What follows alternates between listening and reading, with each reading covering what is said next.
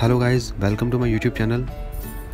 Many of the Windows 10 users faces a problem like when they try to install Intel HD graphics on their computer, an error pops up saying this computer does not meet minimum requirements. To fix this issue, I will take all the necessary steps. Okay, before starting, make sure you have subscribed my channel. Okay, without wasting any more time, let us start. Okay, let me show you what actually the issue is. Okay, I will try to install Intel HD graphics software. Okay, you can see, and yes. Okay, further extracting the components.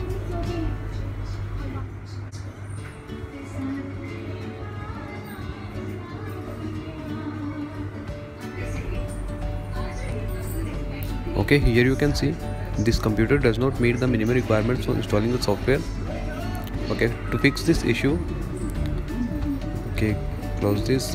Now go to your main screen, right click there, in display settings, click here, and now advanced display settings, go there, scroll it down, you will see adapter, display adapter properties, click there, and then in adapter type click on properties again, and in driver,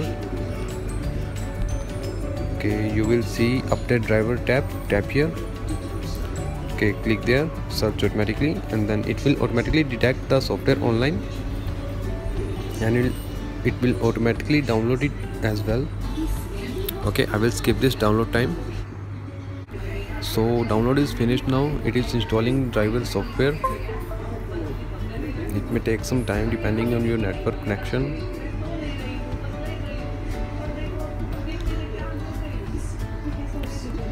Okay, here you can see Windows has successfully updated the driver software. Okay guys, if you find this video helpful, make sure you subscribe my channel. Thanks for watching. Have a good day.